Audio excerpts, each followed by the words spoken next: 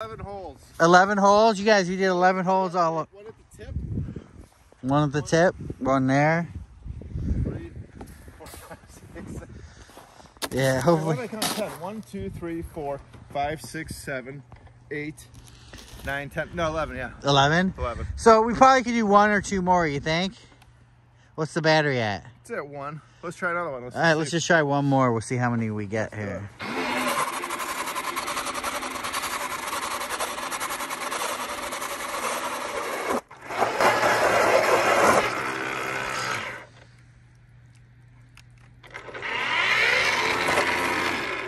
Nice. So now we did 11 holes. I'm going to do another hole out there, 12 holes. So what do you think of it?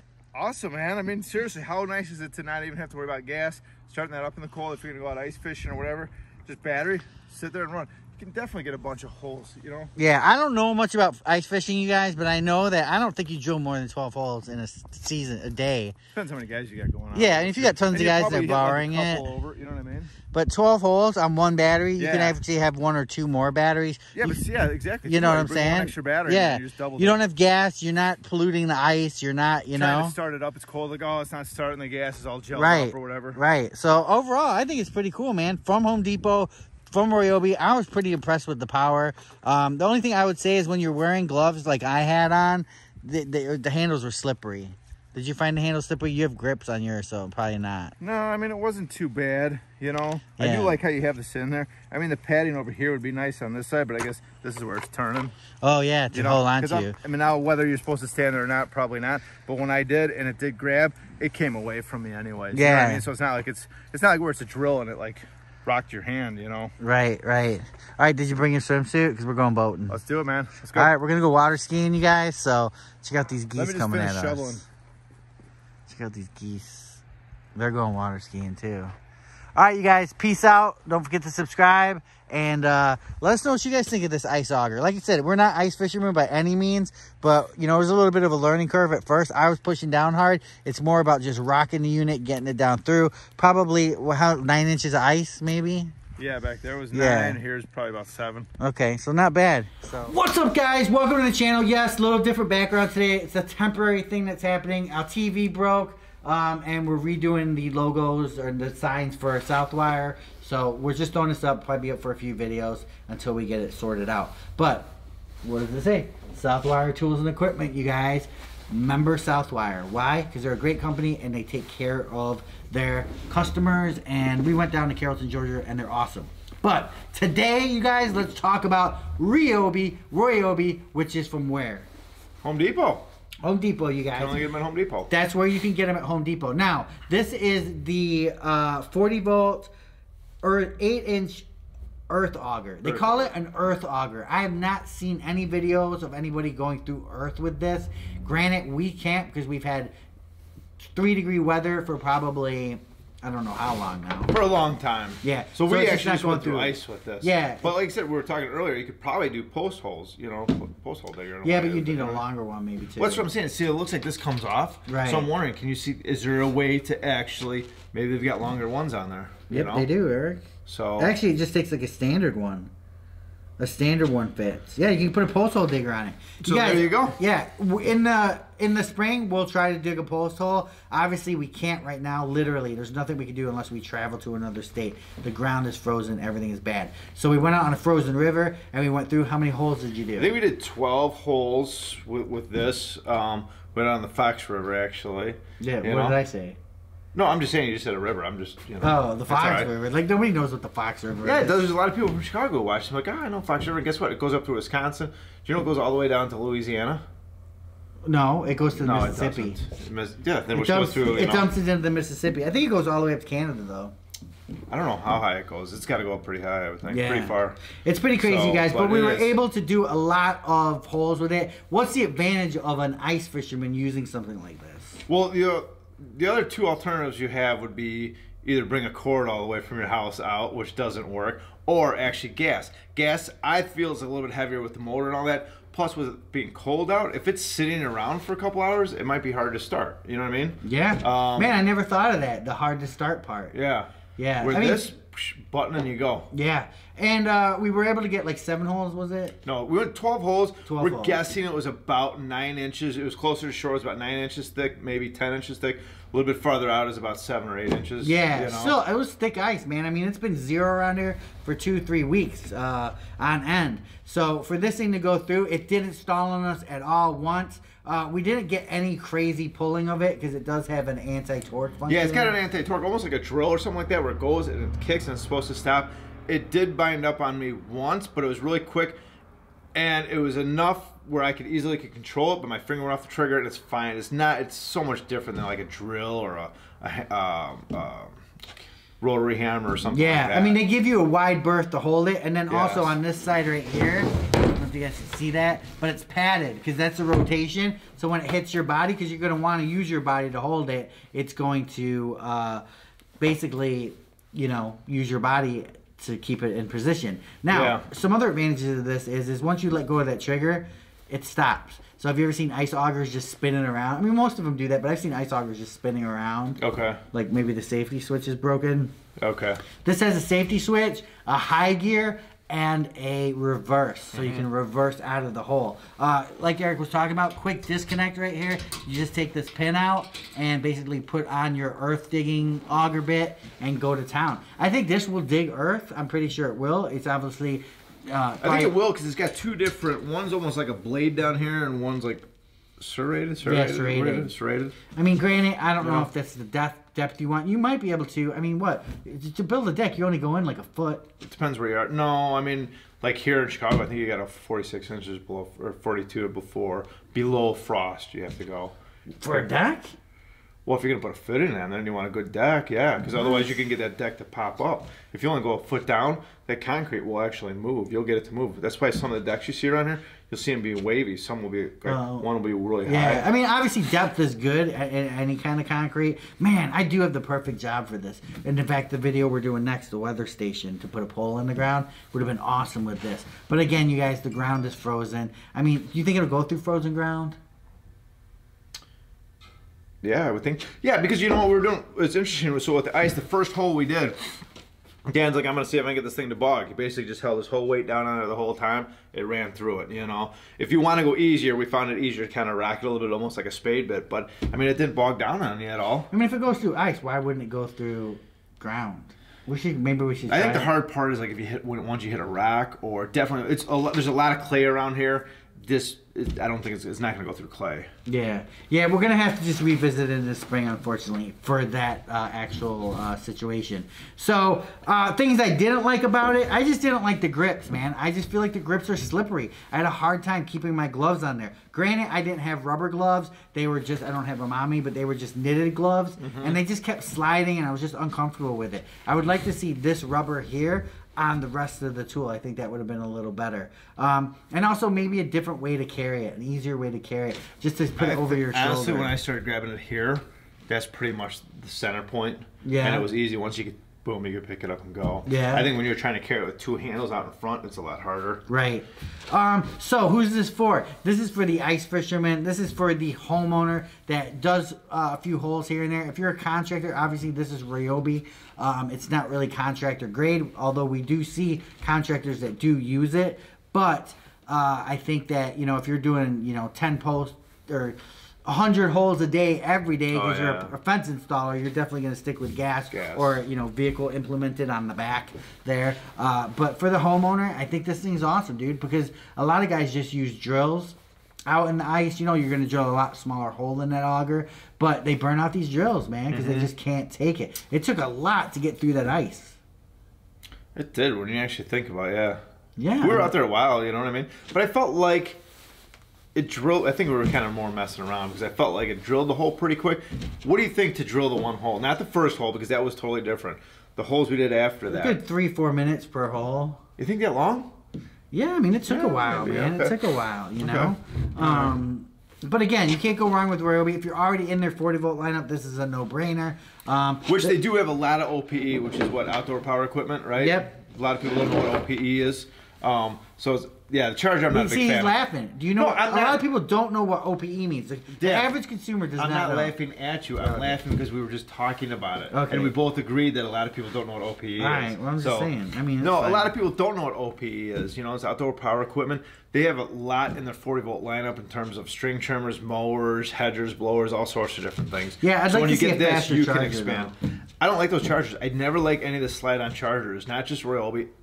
Other companies that have them, I don't like them. These are the kind of chargers that you just got to put on overnight, go to bed, and in the morning it'll be charged. But you know what? Hopefully they have for that is a 12-volt, the DC charger that goes into your truck or something. Because if you're going to be out fishing, you probably got a truck. Hey, I'm drilling holes tonight. I'm going to charge it. Yeah, but dude, you have to keep your truck on for that a lot of the times. Only older trucks will have power to 12-volt. Like I know my Ford, you can't do it. You have to physically have it on. Oh, do you see mine? I can. So for 3 hours and to keep my truck running, I might as well bought a gas one. Yeah. No, I mean, because in my truck you don't have to. I can actually just charge. Oh yeah. You know. Mine you can't. The new one. Yeah. Isn't that crazy? You think the new ones would be like, okay, let's do what the old ones know. Yeah, I want access to power from it. It's weird, you know? But you guys, definitely thumbs up on this thing. It did what's advertised. As for dirt, we're going to have to revisit it for that. I can't tell you yes or no for dirt. They do call it an earth auger on Home Depot's website. Yeah. It is $299. The one thing I would like, sorry not to interrupt you, but the one thing I would like to see too is a bigger switch. Yeah, I didn't have... Well, because it's just one finger. It's nice sometimes where you just... You know, if you want to move your hand in a little bit of a different position, you're pretty much stuck right in that spot. If you got a longer handle and you want to move it back a little bit, you'd be able to do it. Yeah, I get you. I mean, the biggest thing to me was the grips. They need rubber on them or something. Yeah. I'm sorry, what was the price in the warranty on $299. Is that with the battery and charger? Yeah. That's a good deal. Yeah, but you can get a gas one for $279 on Home Depot. Oh, you can? Yeah, I just looked it up. Yeah, I don't know. So, I mean, it's up to you guys. Battery technology is definitely taking over. I mean, battery, technically speaking, has more torque than gas. It's just, do you want to be... The problem with this is with the gas, if you run out of gas, you just go get more gas, you know? Or most of them are 2 cycles, so you'd have to go get a mixture of gas. But with battery, it also, you know, once it's dead, it's dead. Mm-hmm. There's no bringing it back. There's no getting that last second unless you go plug this charger in. I don't know if they do have faster chargers for the RYOBI 40-volt lineup. Be nice to see. But again, I'm with Eric. You really can't go wrong with RYOBI, you guys. And I know a lot of people, first thing you say when you RYOBI, it's garbage, it's junk. Why is it junk? Because it's affordable? Because it works? You know what I'm saying? Just because it doesn't have the latest features of the Milwaukee, it's not Gen 37 of, you know, right. Auger. You know what I'm saying? This does the job. And in the world of, I don't want to say cheap tools, but in the world of entry-level tools, RYOBI's one of the top ones. I don't know who competes with them in all honesty when it comes to value. Yeah. Value, line size. I can't... What other... Because I know definitely it's not Craftsman. I know it's not Porter Cable. Cobalt's not. Yeah. I mean, I can't think of any homeowner brand that offers you the value that RYOBI does. Even Harbor Freight, their Bauer line doesn't. Right. You know, I mean, don't get me wrong. Some of that Bauer stuff is powerful. It's probably more powerful than RYOBI a little bit in certain areas. It is, but it doesn't have the amount of tools in it, though. Yeah, it doesn't have the amount of tools. Plus, RYOBI has the HP lineup now. And the greatest thing about, and we're not paid by Home Depot currently. Yes, we've had advertisers in the past with them, but we're not paid right now. We can say they suck, don't ever shop there, whatever. But honestly, I love shopping at Home Depot. And that's why I buy something from Home Depot, because I know Home Depot stands behind their products. I know if I buy this thing, I take it out to the ice, and it breaks, you know, I'm just going to take it back to Home Depot and either get another one or get a credit back or whatever. You know what I'm saying? They're going to stand by that product. I mean, within their time. But you know their time period is more than 30 days? I think it's like 90 days. Is it really? I think so. Don't quote me. Comment below. Is it 90 days? It might have just been one time when I was returning something or some certain thing. But it was like a 90-day return. I was impressed. I was like, what? Yeah. That's crazy. Speaking of Home Depot, the one thing I don't like is the installers from Home Depot. Installers? I've had nothing but problems. Whether it's been whether they've had carpet installed for me, whether they've had stove installed. Here's the thing. But they use subcontractors. It's not their people. Right. And that's a tough thing to do, because if you sell that, you have to offer the install service. You have to. Right. You can't say, hey, go try to install this carpet yourself. You know? Right. And they just bid out to, you know, local contractors. I'm sure they vet them. You know, they have to have certain insurance, stuff like that. But when you're with these contractors, you know, they could have come and done Eric's carpet and they would have made $1,000 profit. Instead, they took the Home Depot and they're making $600 profit. So you don't tend to get that, you know, maybe that's why like, I want to make it 600. You know, honestly, I've never had a problem with any of Home Depot services. The only thing I don't like about Home Depot is when you're checking out, man. Is like with all the COVID stuff going on. The checkout's the worst. The checkout, yeah. The checkout with the you get the gun. Why are you picking up a gun? I don't get it. Can you put it on a stand, please, so I can just hold the product underneath it? Well, because what they did is at my Home Depot in my town, they actually had that where you could actually scan it. Then it was probably about 3 months right before COVID. They brought those guns in, and even at the time, I'm thinking like, I don't like it, and I'm not a germaphobe. I really don't even care. But at the same time, I'm like, probably 30 people have touched this. One of the people, I'm sure, was picking their nose or doing something, and now I'm grabbing that gun. Yeah. You know what I mean? Yeah, that's the only thing I don't like about grabbing it. But I do like their self-checkouts. Their self-checkouts compared to other ones are pretty good. They don't give you that, take the product out of the bag, take the product, unidentified product. It used to be like that. Jewel was really bad at that. But, you know, I don't like that. I think Home Depot's fast when it comes to that. I just don't like picking up of the gun. I'm buying stuff from you. You can check it out, not me. Yeah, and since we're going on a Home Depot rant, I mean, dude, I love Home Depot. I recommend it to everybody. I will shop there every day. But yeah, these are just the issues. My second thing is, dude, buying online with a gift card was painful. I mean, literally painful. I had like a $300 gift card from my LifeProof flooring, and I bought those 2 Milwaukee Impacts. Dude, it was like the most painful experience. You go to Amazon, click, it's done. Yes. Here, it was like, oh my gosh, every 2 minutes, put in your card number. Okay. Then it said, oh, warning, you can't do this. This has to get shipped to the store. Dude, how about, here's my card number, here's my credit card number, ship it to my address. Oh no, you can't do that. This is shipped to store only. Yes. Or this is, this is 1-day delivery for $8.99 only. What? Why is it $8.99 only, dude? I'm buying products. You have them at a warehouse. Just ship them.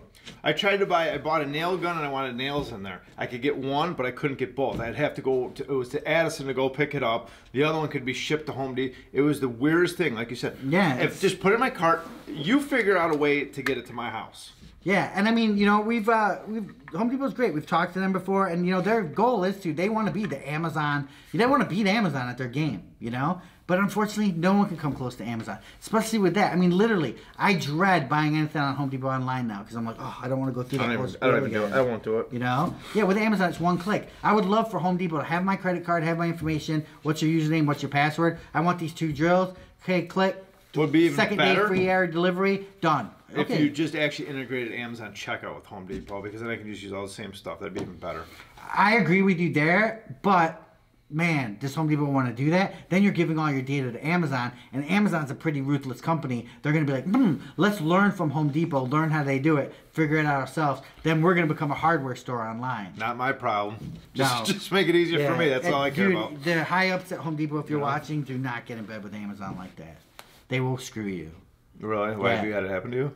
No, I just know how Amazon operates. They just want everything of their own. I mean, look at. Why would you not if you're a They're getting rid of their shipping companies. They're getting rid of, look at FedEx. They don't want to use FedEx anymore. They don't want to use UPS. They don't want to use. They're buying their own vans. I mean, they bought their own airplanes. Why not though? I mean, you're building your own business. Sellers. You have the whole logistics of the whole thing. Why not actually get the shipping part of it? I'm telling you, if we invented this and we put it online, we sold it on Amazon. It was one of their hot sellers. Oh yeah. Within 6 months, there'd be an Amazon Basics version, which is exactly the same, and they'd be pushing that, and we'd lose sales. It's just like that's why we didn't invent that. That's the only reason we didn't invent that. I know. It's like the Samson and Goliath thing, like back in the days when Craftsman, that Gator Loggerhead Gator tool, the guy was selling them like crazy, and Craftsman was like, we're just going to rebuild one in China and sell it and just screw the guy.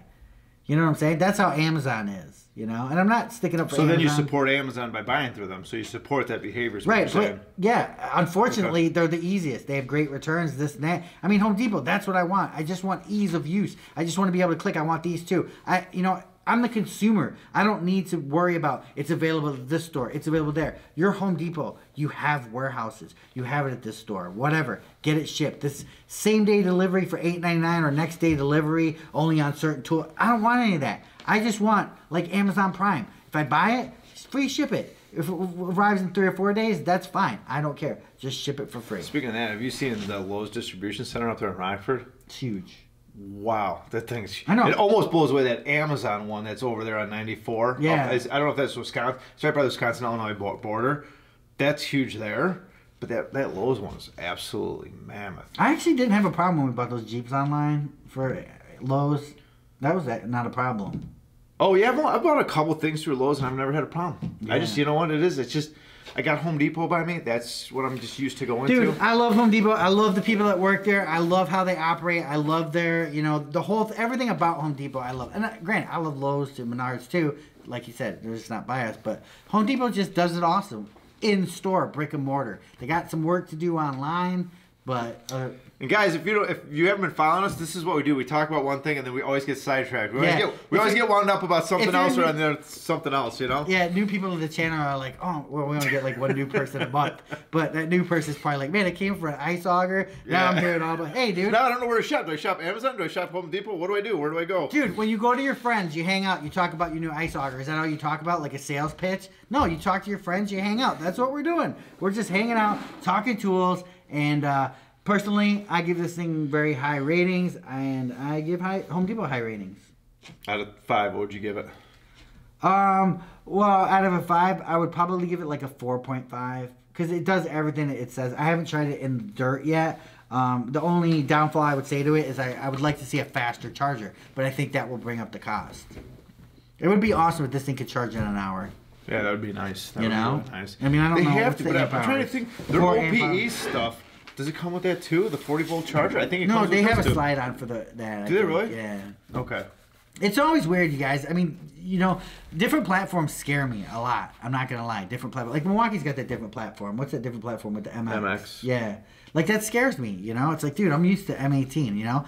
You know, they got that new generator out now that uses the MX battery. Well, why'd you alienate all the M12 or M18 people? Why can't I put, like Eagle, 4 M18 batteries on there and run it? You know what I'm saying? I think that, you know, and that's Milwaukee's thing. Granted, the MX line is, you know, the echelon of lines. You know, it's for they got the big jackhammer and stuff like that. I mean, I haven't used it. I don't know if, you know. No. What else is on your mind, though? What else is on my mind? A lot, Eric. A lot. Yeah. Peace out, you guys. Thanks for watching. Hopefully you stuck around. You know, Mike Z, we know you're there. Logan. That's about it. That's about it. Nah, the boys are there. Hashtag TA Crew, wherever you guys. Peace.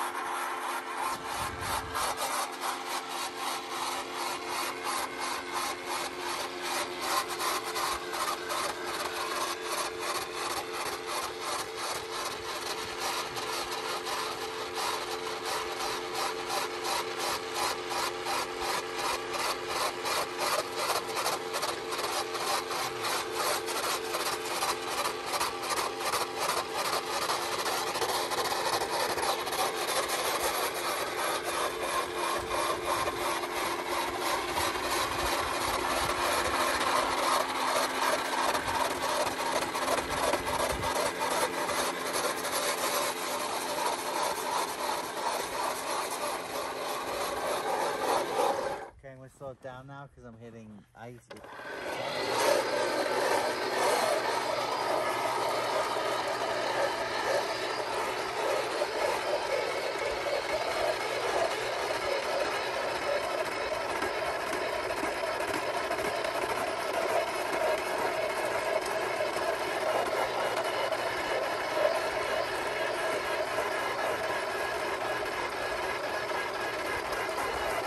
I feel like I'm all over on this hole, man. No, that's how this. What? Like I feel. Yeah, I know what you're saying.